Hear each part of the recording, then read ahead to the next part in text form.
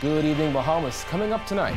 Deputy Prime Minister Peter Turnquest reveals the government's deficit has ballooned by more than $100 million.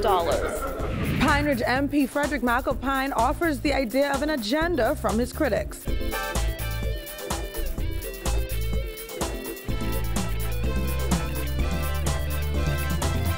Our news is brought to you by Alive, the nation's newest and best LTE network.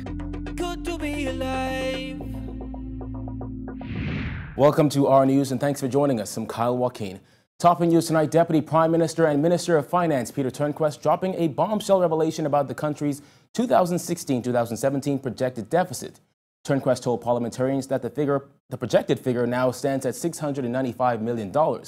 While revealing the startling figures, Turnquest also revealed the Minister administration is still unable to trace much of the money borrowed by the former government after Hurricane Matthew. Jasmine Brown reports. Turnquest hit out at the former administration, insisting their financial mismanagement ran the country into the ground. They should be ashamed of themselves, Mr. Speaker. Ashamed to ever approach the expenditures, the finances of this country. They ran us into a proverbial financial ditch.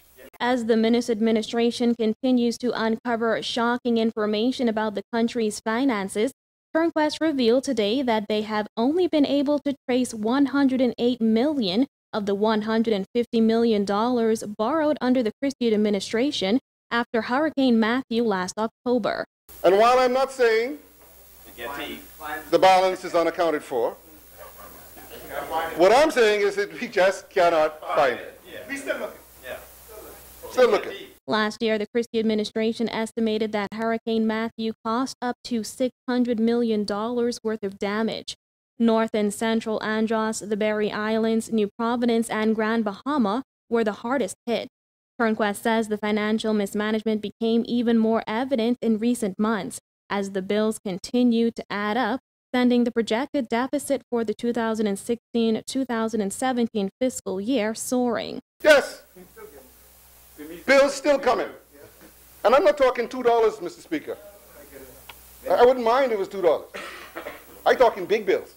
According to Turnquest, the current projected budget deficit for the 2016-2017 fiscal year is $695 million. Back in May, during the budget debate, and only weeks after the FNM won the general election, Turnquest told Parliament the GFS deficit was projected to be $500 million.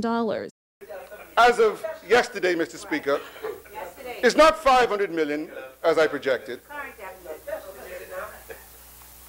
And I am afraid to say this number. As of yesterday, the budgeted or the projected deficit for 2016-17 is $695 million. What? To further prove his point, Turnquest said in the month of June, the government was presented with 26 bills totaling more than $381 million. Some of the heavy hitters on that list of bills included a $100 million loan from First Caribbean International Bank, $60 million in insurance premiums, $53 million in NHI salaries, $29 million for water and sewage, and $20 million for the Ministry of Tourism expenses. I take no comfort in it and continue to work diligently to implement our full fiscal reform package. Reporting for our News, I'm Jasmine Brown. Well, Turnquest also defended the government's decision to re-enroll in the Caribbean Catastrophe Risk Insurance Facility, insisting it would have been irresponsible not to. By their logic, Mr. Speaker, no one should ever buy home insurance. No one should buy home insurance. Because the insured property may never experience damage exceeding the deductible.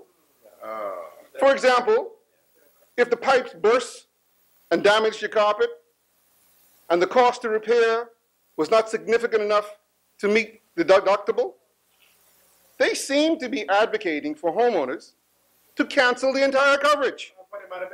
So that if a hurricane comes, the homeowner assumes all the risk of repairs to the entire House. How reckless and irresponsible. Go in the smoker's room. Last month, Seacliff announced that Hurricane Irma triggered payments of approximately $29.6 million, with the Bahamas initially receiving only $234,000. The Minnis administration paid a $2.6 million premium. The insurance facility explained that the calculations for the Bahamas were not made based on the impact of Irma, but on the aggregate deductible cover. The low payout sparked criticism from the opposition. Those criticisms continued in the House of Assembly today as Turnquest hit out at Exuma and Ragged Island MP Chester Cooper for criticizing the government on the matter. And that sparked this quick response from Cooper. I believe the question from Angliston, the question from Cat Island, asked for the details to be laid on the table, asked whether the government followed the advice with respect to the insurance from the professionals, and Cat Island specifically asked whether an examination was made as to what the triggers of the insurance policy was before the premium was paid by the Ministry of Finance. Opposition leader Philip Brave Davis today branded the government as hypocritical for introducing the Interception of Communication Bill, or SPY bill. Last week, Minister for State for Legal Affairs Ellsworth Johnson tabled the bill in the House of Assembly. It's ironic that the very person that led to call for a march against the bill, because he was concerned about this power being vested in politicians, presents and lays a bill that still contains the same provisions. Davis said the PLP addressed the concerns of the Privy Council, but the bill the FNM tabled does not, and he believes the Bahamian people will reject it. The Cat Island Rumkey and San Salvador MP also speaking out about a recent murder on Cat Island. 74-year-old Janice Kessinger was found dead in bushes on Sunday. Davis called it an atrocity for Cat Island. This incident has shaken Cat Island to its core. Ms. Kessinger was well known and well loved, particularly among the young children to whom she extended so many acts of benevolence.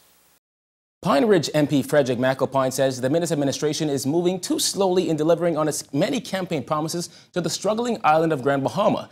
This as he asserted that he never said the Bahamas should not help Dominica.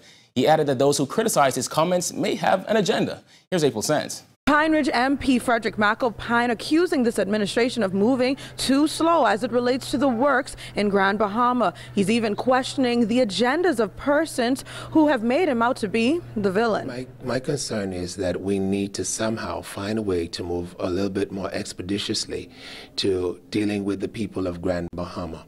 Dealing with the people of Grand Bahama in the sense of economic empowerment, trying to meet the needs, the social needs that are on the ground, and trying to get people to have a sense of dignity in Grand Bahama again. We love our island, we love our country, and we'd like to see the things that were spoken of from the speech from the throne, what was placed in our manifesto. We'd like to see them come to pass. We'd like to see things that we committed to doing getting done. The Pine Ridge MP says while he understands the country's dire financial situation, the Free National Movement government is in charge and the people must feel like the FNM is in charge.